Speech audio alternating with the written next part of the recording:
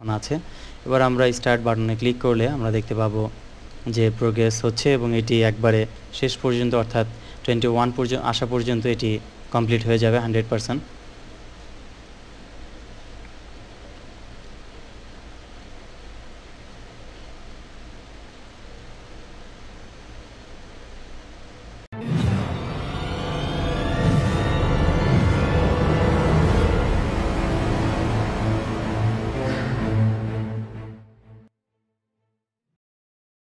Picture slide show তৈরি করব, অর্থাৎ এসিডিসিতে বা স্ক্রিন সেভারে, উইন্ডোজ এক্সপি স্ক্রিন সেভারে যে স্লাইড শো আকারে স্ক্রিন সেভার বা এসিডিসিতে যে স্লাইড শো আছে সেই রকম একটি স্লাইড শো তৈরি করব।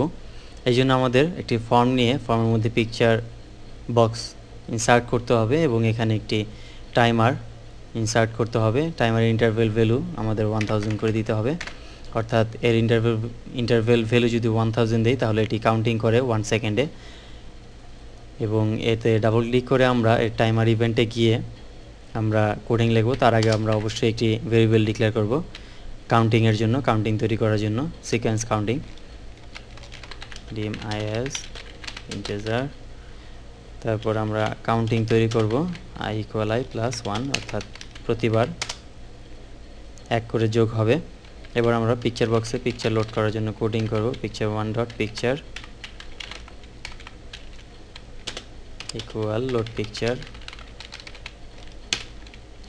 এরপরে আমরা অ্যাপ পাথ দেব, অর্থাৎ এই অ্যাপ পাথের দেওয়ার কারণ হলো এটি ভিভির একটি বিল্ট ইন ফাংশন বা মেথড বলতে পারেন।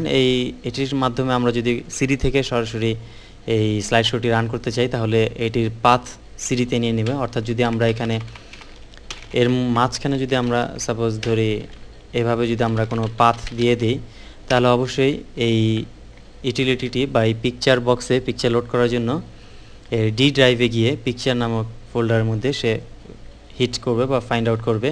না পেলে সে একটি এরর মেসেজ দেবে যে পিকচার নট ফাউন্ড। এবং এই জন্য আমরা সাধারণত এই যদি যে ড্রাইভেই ইউজার যে ড্রাইভে রাখুক না কেন, সিডি ড্রাইভে বা হার্ড ড্রাইভের যে কোনো ড্রাইভে রাখুক না কেন, সেখান থেকেই রান করতে চাইলে অবশ্যই অ্যাপ পাথ দিয়ে রান করতে হবে। তাহলে এটি অটোমেটিকলি সেই ড্রাইভের ফাইন্ড আউট করে সেই ড্রাইভের নাম বা পাথ নিয়ে নেবে। এবং এর সংযোগস্থল যদি আমরা অ্যাপ পাথের সাথে পিকচার অর্থাৎ ড্রাইভের নাম, অ্যাপ্লিকেশন পাথের ড্রাইভের নাম সিডি বা ই যে ড্রাইভ হোক না কেন সেই ড্রাইভের নাম এবং এর সাথে যে সংযোগস্থল অর্থাৎ এই অ্যান্ড সাইনটি এর সাথে যোগ করার জন্য, এই দুইটি স্ট্রিংয়ের সাথে যোগ করার জন্য অ্যান্ড অথবা প্লাস সাইন দিতে হবে। এবার আমরা পিকচারের নাম দেব পিক এবং তার সাথে আমরা যে কাউন্টিং করলাম 0 1 2 3 4 এরকম এই কাউন্টিংটি আমরা এই অ্যান্ড সাইনের মাধ্যমে আই দিয়ে আমরা কাউন্ট করব। তারপরে আমাদের আবার অ্যান্ড সাইন দিয়ে আমাদের এক্সটেনশন দিতে হবে, পিকচারের এক্সটেনশন .jpg। আমাদের মনে রাখতে হবে আমরা যদি কোনো এক্সটেনশন দেই জেপিজি তাহলে অবশ্যই আমাদের সেম যে এক্সটেনশনেই সমস্ত পিকচার বা ইমেজগুলো রাখতে হবে বা কনভার্ট করে নিতে হবে। এবার আমাদের এই প্রজেক্টটি সেভ করতে হবে, ফাইল মেনুতে গিয়ে সেভ প্রজেক্ট সেভ করতে হবে আমাদের ওই যে ড্রাইভে পিকচারটি আছে, অর্থাৎ অ্যাপ পাথ দেওয়ার জন্য যে ড্রাইভে আমরা পিকচারটিকে রেখেছি সেই ড্রাইভে আমাদের প্রজেক্টটি সেভ করতে হবে। Baby project picture slide show.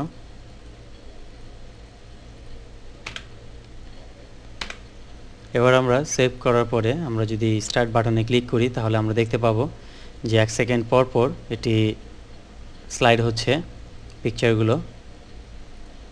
এবং এখানে যদি আমাদের পিকচারগুলো শেষ হয়ে যায় তাহলে সে কাউন্টিং করার পরে না পেলে একটি এরর মেসেজ দেবে।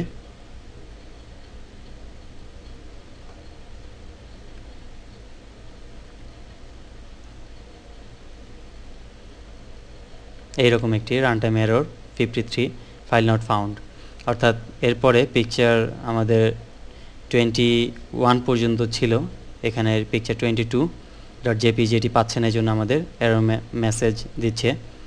এখানে আমরা তার কারণ হলো যদি আমাদের ফাইলটি থাকে 21 পর্যন্ত বা তারও কম বা বেশি যাই হোক না কেন, তারপরে যেমন ধরা যাক 21 পর্যন্ত এটি পাওয়ার পরে 22 যখন কাউন্ট করলো তখন এটি পিকচার না পেয়ে সে এরর দিয়েছিল। এই জন্য আমাদের অবশ্যই এখানে একটি স্টপ করে দিতে হবে। এই জন্য আমরা অবশ্যই এটিকে if I greater than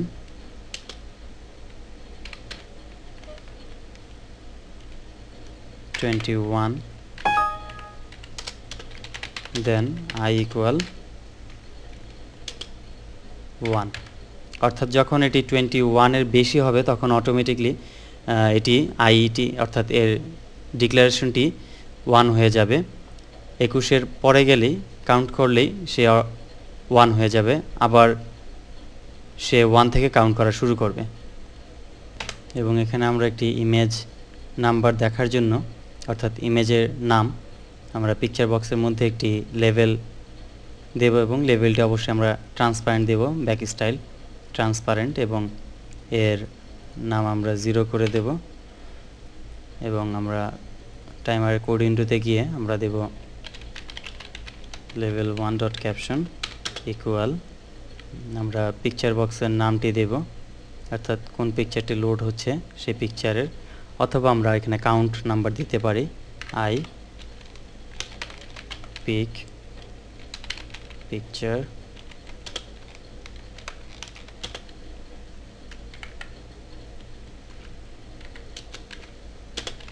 and I।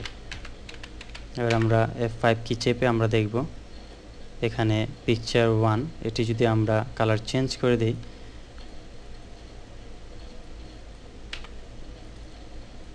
Select করে আমরা এখান থেকে 4 কালার চেঞ্জ করলে আমাদের টেক্সট কালারটি চেঞ্জ হবে এখান থেকে 4 কালার। এবং ফন্ট যদি আমরা বোল্ড করতে চাই ইচ্ছা করলে ফন্টের ব্রাউজ বাটনে ক্লিক করে নিয়ে আমরা বোল্ড করতে পারবো, এবং 4 কালারে ক্লিক করে আমরা এখানে সিলেক্ট করে দেব।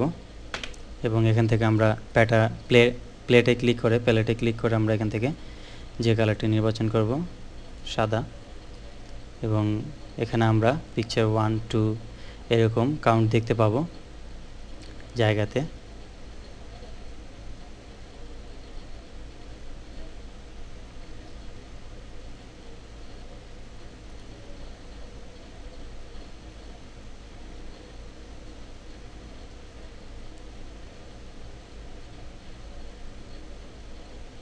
ওয়ানে চলে আসছে।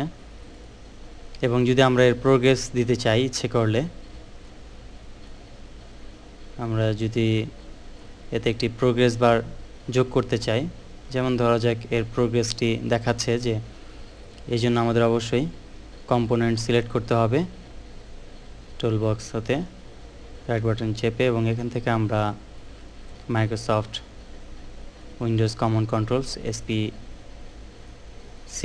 Ctrl 6 অ্যাপ্লাই করে আমরা এখানে একটি প্রোগ্রেস বার ইনসার্ট করব। প্রোগ্রেস বার ইনসার্ট করে আমরা এখান থেকে এর ভ্যালু 21 অর্থাৎ আমাদের ইমেজ যদি থাকে 100 তাহলে আমরা 100 দেব, আর যদি ইমেজ সংখ্যা থাকে 21 তা বা 50 তাহলে আমরা 50 বা 21 দেব ম্যাক্স ভ্যালু 21। এবং আমরা টাইমারের ইভেন্টে গিয়ে আমরা progress 1 dot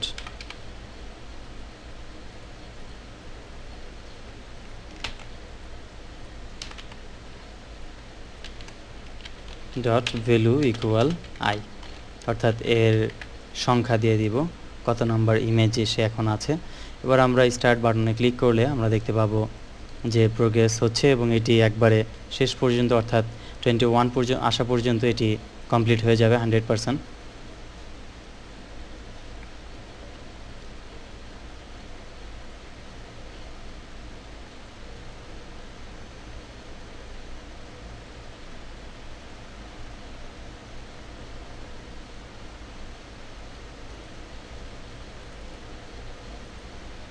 আমাদের প্রোগ্রেস বারটি 100% হয়ে গেছে।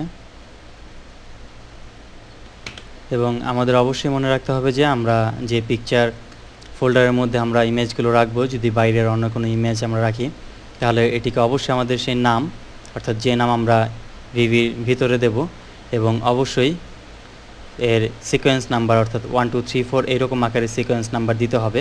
এবং এটি আমরা করতে পারবো সাধারণত এসিডিসির মাধ্যমে। যদি আপনার এসিডিসি থাকে তাহলে অবশ্যই পিকচারটিকে এসিডিসির মাধ্যমে ওপেন করবেন এবং ডাবল ক্লিক করে আমরা এসিডিসি লিস্টে চলে যাব। লিস্টে গিয়ে আমরা সবগুলো পিকচার সিলেক্ট করে কন্ট্রোলে দিয়ে রাইট বাটন চেপে আমরা রিনেমে ক্লিক করব, অথবা আগের ভার্সন থাকলে, পুরনো ভার্সন থাকলে ব্যাচ রিনেম নামক একটি অপশন আছে, সেটি আমরা সিলেক্ট করব এবং এখান থেকে আমরা 1 থেকে শুরু করবে কিনা স্টার্ট অ্যাট অর্থাৎ 1 থেকে শুরু করবে নাকি 0 থেকে শুরু করবে সিকোয়েন্স নাম্বারটি, সেটি আমাদের নির্ধারণ করতে হবে। আমরা 1 থেকে শুরু করব এবং টেমপ্লেটে আমাদের নাম অর্থাৎ এখানে কারেন্ট নেম এখন বর্তমান নাম এবং নিউ নেম এখানে নিউ নেম দেখাবে। এবং আমরা পিকচারের মধ্যে যদি আমরা এখানে দিয়ে দিই ইমেজ img তাহলে আমরা দেখতে পারবো এখানে img.jpg আছে। এবং আমরা যদি এখানে এই সিকোয়েন্স নাম্বার অর্থাৎ ইউজ নাম্বারস টু রিপ্লেস এই সাইনটি যদি আমরা ইউজ করি নিউমেরিক সাইন তাহলে আমরা এখানে দেখতে পাবো 1 2 3 4। আর যদি আমরা ডাবল ইউজ করি তাহলে আমরা 0 1 2 3 4 দেখব। আমরা একটি সাইন ইউজ করব এবং স্টার্ট রিনেমে ক্লিক করব, সবশেষে ডানে ক্লিক করে আমরা ইমেজগুলোকে রিনেম করব। এভাবে আমরা এসিডিসির মাধ্যমে রিনেম করে নিয়ে ভিভিতে আমরা একটি স্লাইডার কাজ করে নিতে পারবো এবং ভিভির মাধ্যমে আপনি খুব ভালোভাবে খুব সুন্দর একটি স্লাইডার তৈরি করতে পারেন, পিকচার স্লাইডার।